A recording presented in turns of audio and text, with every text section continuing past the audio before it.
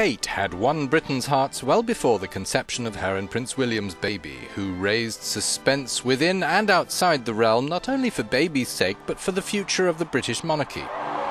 That's because baby will one day sit on the throne to reign after grandfather Charles and father William. The House of Windsor has a new child in direct line for succession for the first time in 31 years.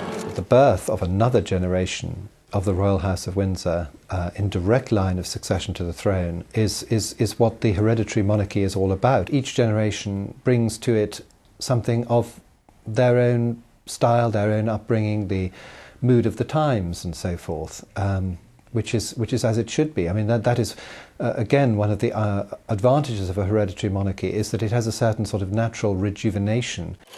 Natural rejuvenation, also known as having babies, yes. What's new here is that new rules guarantee that this specific royal tyke will get the crown regardless of gender. Elizabeth only got it because there was no brother, either older or younger, to pip her to the post.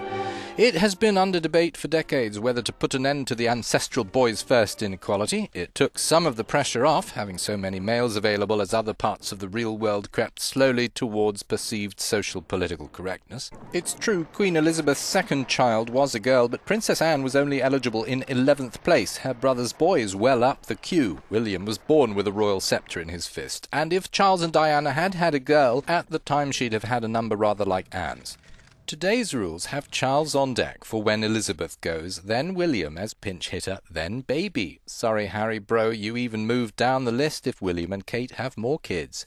Afterwards, it's Uncle Andrew, Edward, their kids, and ad rex in item. The new rules are not retroactive. They break the gender barrier, but leave the age logic still soft.